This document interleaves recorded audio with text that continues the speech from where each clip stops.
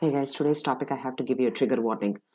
Emotions might run high. I don't know how I'm going to say it all out, but I just want to speak. So, on January 6th, in the 19 years that I have lived in America, my America, it's been a very sad day for me.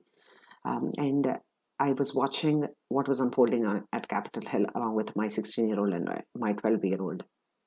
It was very difficult to watch. Okay, so as far as what will happen to the people who did what they did at Capitol Hill, there are a lot of questions. Of course, there is going to be federal prosecution. They will have to pay for their actions because the disgust and the horror and the terror they created in the minds of so many of us who were watching is just not pardonable. Okay, I agree with that. I completely am with you on that. But how will we rehabilitate their minds? What is going to happen? Okay, you're going to put them in jail, you're going to put them behind bars, you're going to physically ensure that they receive some kind of punishment. But what about their rehabilitation? What about the rehabilitation of their minds?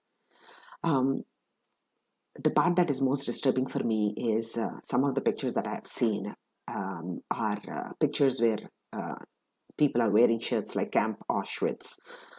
There was a shirt that read 6MWE. And those are the ones that were very, very disturbing for me.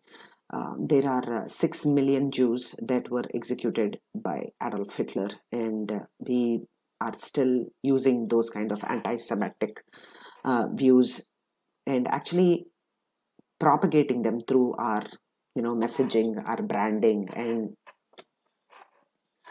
it's just very difficult for me to understand the psyche of those kind of people. But here are a few things that I want to leave you with. I have these questions for those people who are wearing these shirts and are propagating these ideas in our world, where unity is the most important thing right now.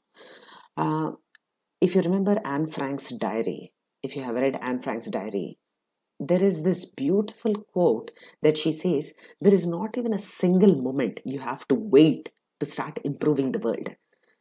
I want you to think of this. She is the girl who is living under daily terror in Nazi Germany, in Nazi Austria, where there is death that is always in the shadows. She is the one who says this. And she always says that I don't think of all the misery, but I always think of what the beauty that remains is.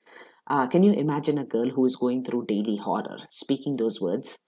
Uh, and there is one more lesson that I learned through the Holocaust, where this gentleman called Viktor Frankl, who actually goes on, he is a Holocaust camp survivor, and he goes on to create logotherapy. Logotherapy is the theory which describes that even in the most difficult of circumstances, man can find meaning in his life. No matter what the circumstances are, life has meaning under all circumstances, even the most miserable ones.